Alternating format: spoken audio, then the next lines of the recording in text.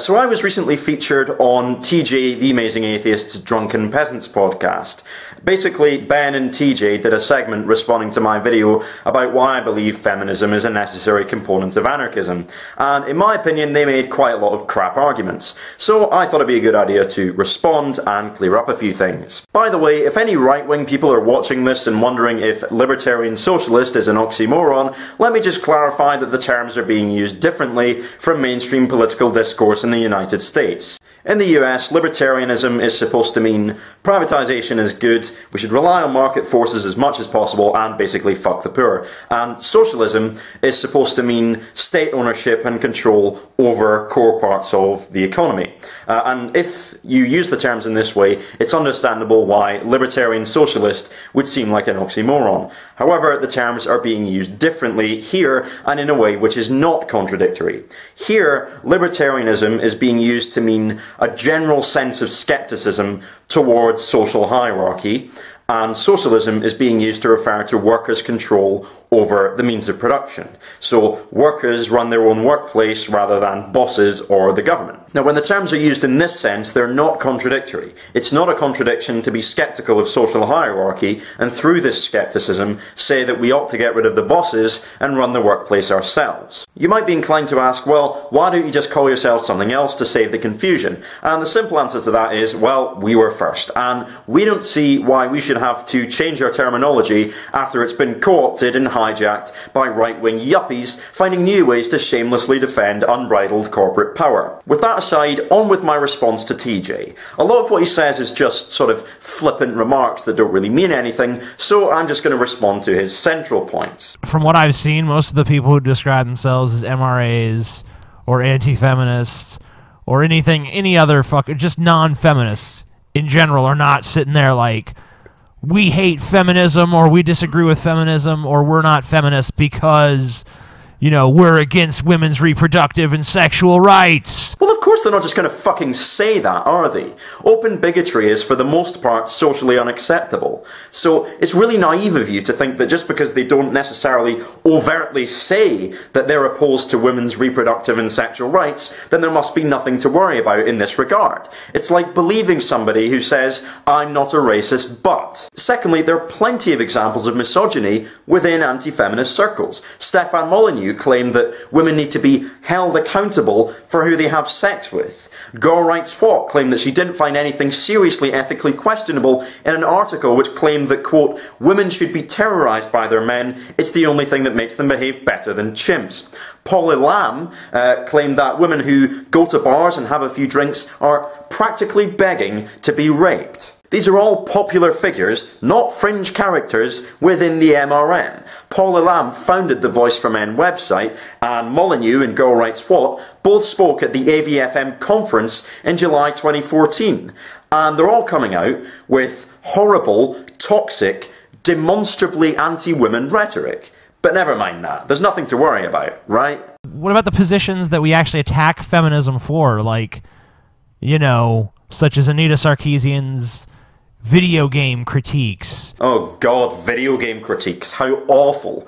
The general point of Anita Sarkeesian's video game critiques is that gamer culture tends to be quite heavily male-dominated, but it doesn't need to be, and that it's possible and desirable for the gaming community to be a more diverse, inclusive and welcoming space for women.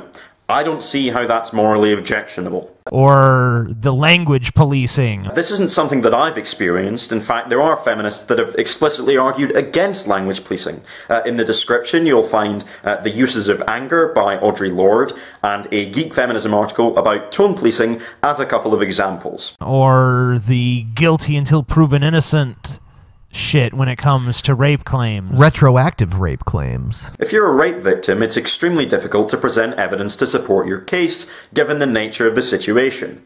As a result, rape victims often feel completely powerless to do anything about it, and fearful of it happening again, because often the perpetrator is someone that the victim knows. Now, this scenario is far more common and likely to happen than a false rape accusation, and therefore it's more humane to assume that the victim is telling the truth. As I've said in my previous videos, anarchism holds that social hierarchy, that is to say a form of organisation where people are ranked one above another in terms of status and authority, does not justify itself.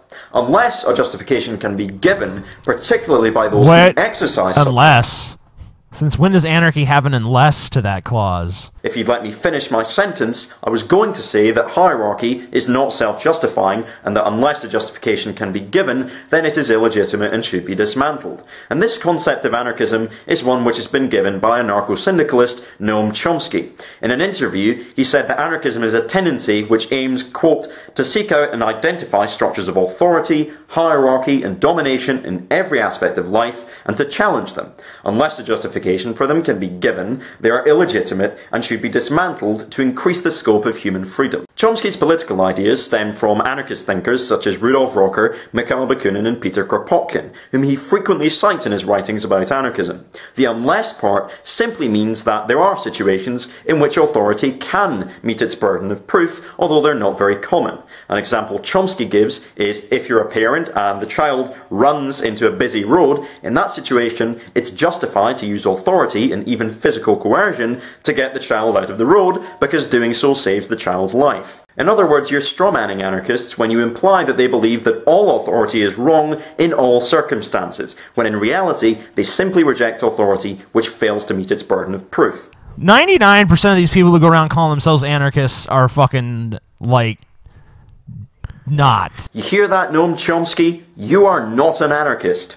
TJ, the amazing atheist, is here to tell us what anarchism is all about, because he clearly knows his shit. Every anarchist has to have a line of bullshit, I find, to justify why their crazy worldview that doesn't make any sense does make sense. No, TJ, you just don't want to listen to what anarchists actually have to say, because it's much more comforting to believe that the institutions of education and the media that you've presumably trusted your whole life are fundamentally correct in their portrayal of radical politics. It's much more comforting to believe that than to learn that you've been lied to your whole life. And bear in mind, of course, that the form of authority that anarchists are particularly critical of is distinct from authority that's based on knowledge, competence, and reason. So, for example, it's distinct from... He's really saying... He's really in favor of meritocracy, not anarchy. No, anarchists have always made this distinction. Russian anarchist thinker Mikhail Bakunin, in his essay called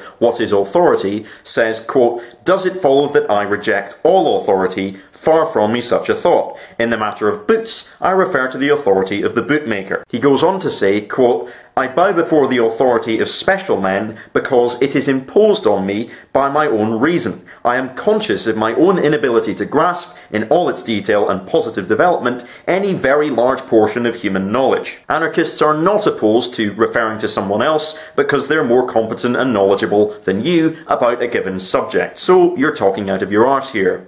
Now, let's hear what you seem to think patriarchy is. If I go outside and, like, snap my fingers and tell a woman to do something, she's like, well, you are a man, I'd better obey you. Patriarchy says so. Because it's the patriarchy that does that. What an obtuse misrepresentation. Oh, if there's patriarchy, then I should be able to just snap my fingers and get women to follow my instructions. I can't do that, therefore there's no patriarchy. Patriarchy does not mean that absolutely any man could just walk up to any woman and get her to follow his instructions.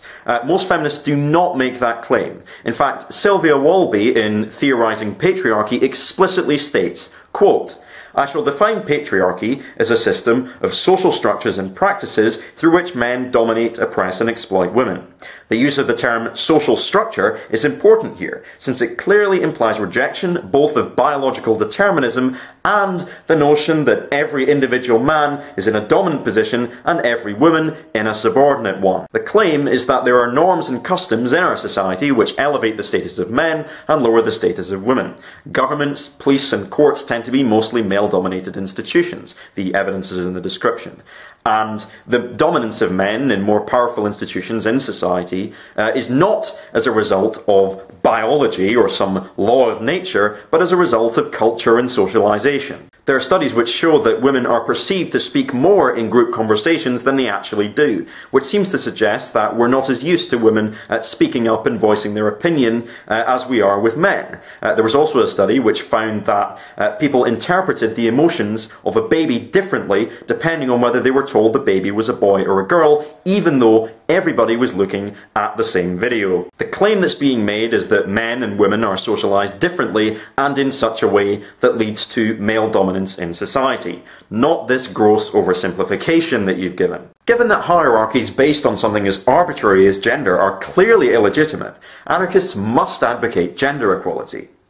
However, let's just suppose, for the sake of argument, that feminism, equalism, and masculinism... I love anarchists with, like, a lot of rules. First of all, anarchists are not opposed to rules or agreements about what modes of conduct are and aren't acceptable. We merely oppose the idea that the power to make and violently enforce rules should be concentrated in the hands of a very small minority of people. This doesn't mean that we can't collectively make our own rules ourselves and in a democratic way and enforce them ourselves either non-violently or violently if necessary. Secondly, this isn't about rules anyway, it's about logical consistency. You can't be both an authoritarian and an anti-authoritarian at the same time, just like you can't be an atheist and a theist at the same time.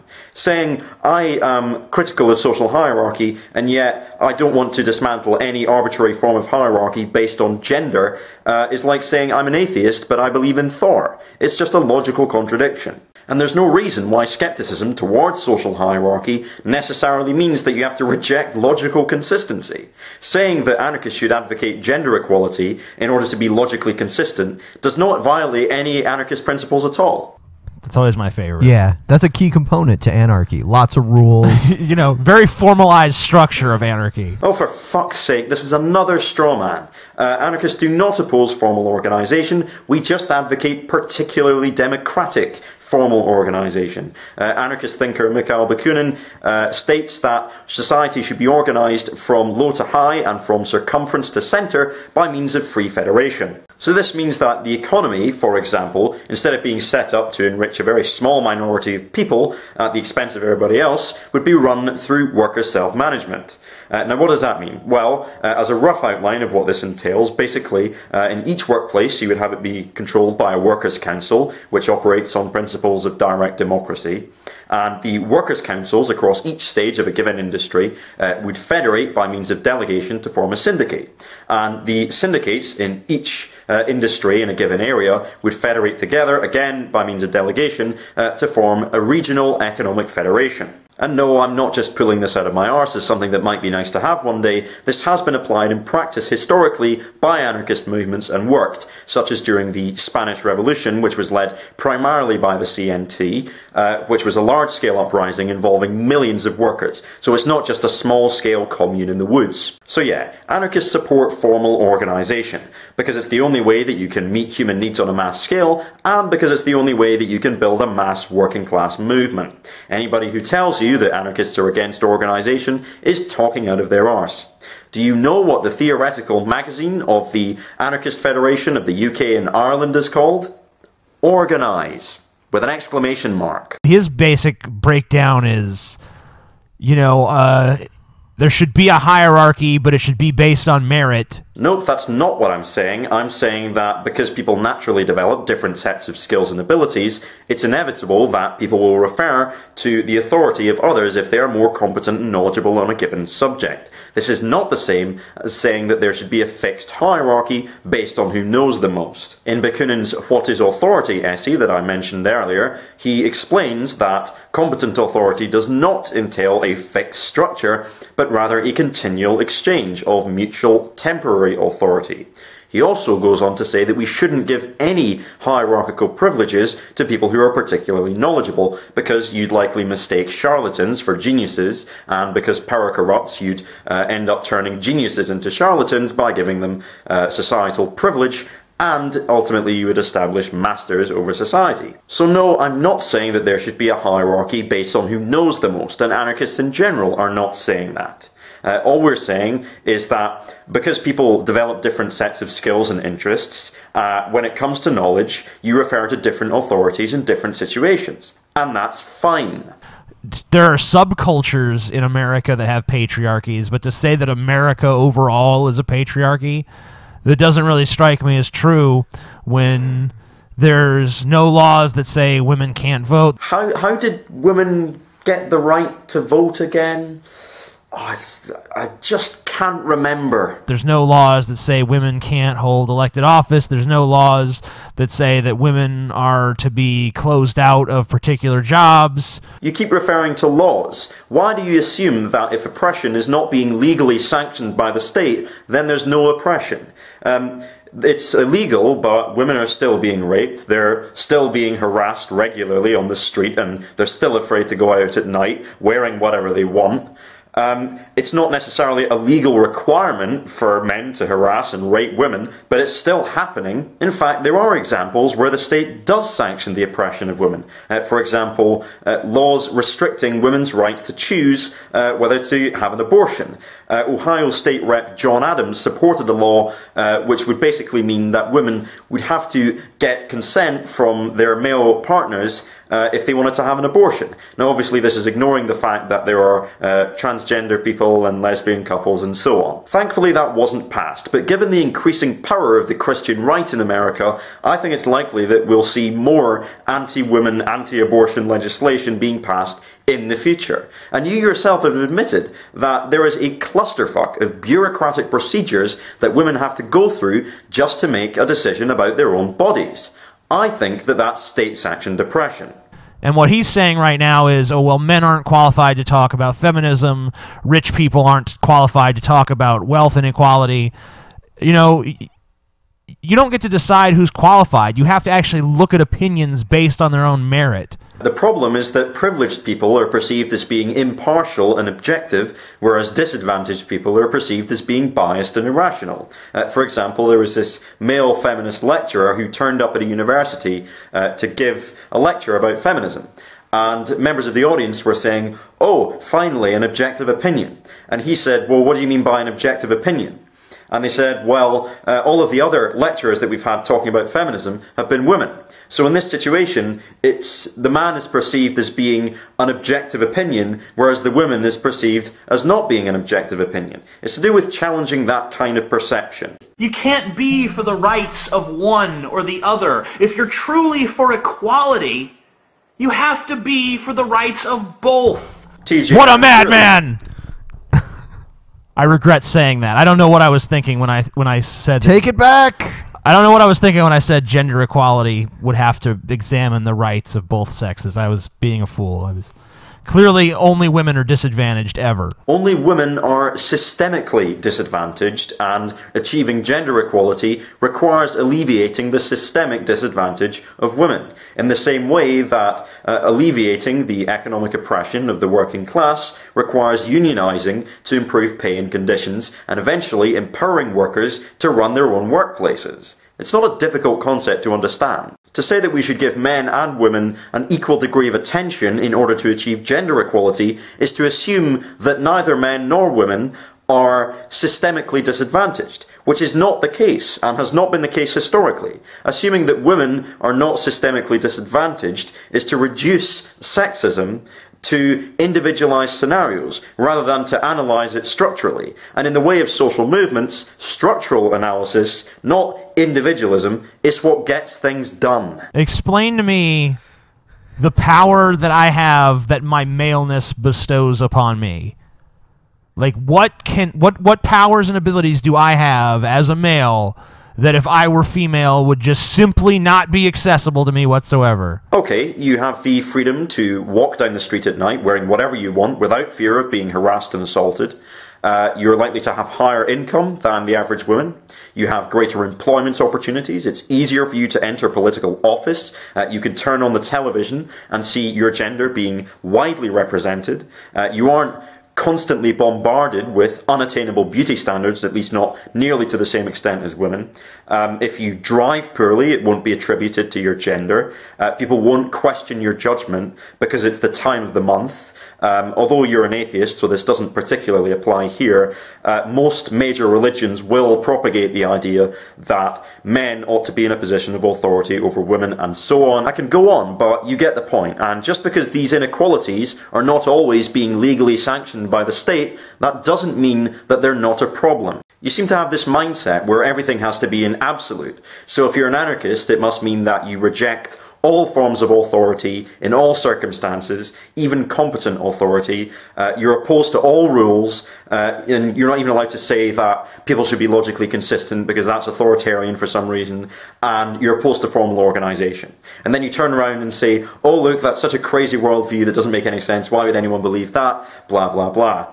When in reality the anarchist position isn't nearly as black and white as you're making it out to be. It's the same for feminism. You seem to think that if you're a feminist, that must mean that you think all men are in a dominant position and all women are in a subordinate one. Men are never at any kind of disadvantage ever, and absolutely any man can walk up to absolutely any woman and tell her to do something and she'll just do it. Oh look, this clearly isn't the case, therefore there's no patriarchy. Why on earth would anybody be a feminist? When again, the feminist position, at least for most feminists anyway, isn't as black and white as that. You also seem to argue that oppression begins and ends with the law, and so if there are no laws which say women should be subordinate, then there's nothing to worry about. To me, this is completely false. It's perfectly plausible for women to be oppressed or stifled as a result of cultural factors and social norms and pressures from the media, which aren't necessarily dictated into being by law, and it's reductionist to suggest otherwise. When it comes to your misrepresentation of anarchism, I think that comes down to ignorance, and I don't think that that's your fault.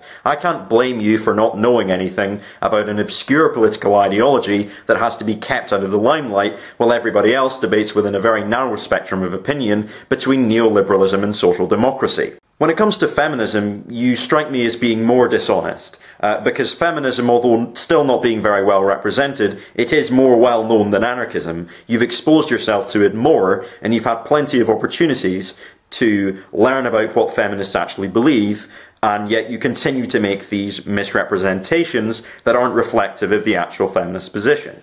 If you'd like, I'd be happy to debate with you about anarchism if you're up for it and you're willing to learn about it. I'm not up for debating with you about feminism because although I agree with the general line of argument, I don't know a great deal about it, and so I wouldn't be the best person to defend it. However, if you're willing to debate with me about anarchism, then I'm up for that. So that concludes my video response to The Amazing Atheist / The Drunken Peasants. I hope you enjoyed it. For more anarchist content, subscribe to Libertarian Socialist Rants and Anarchist Collective. Thanks for watching. Bye bye.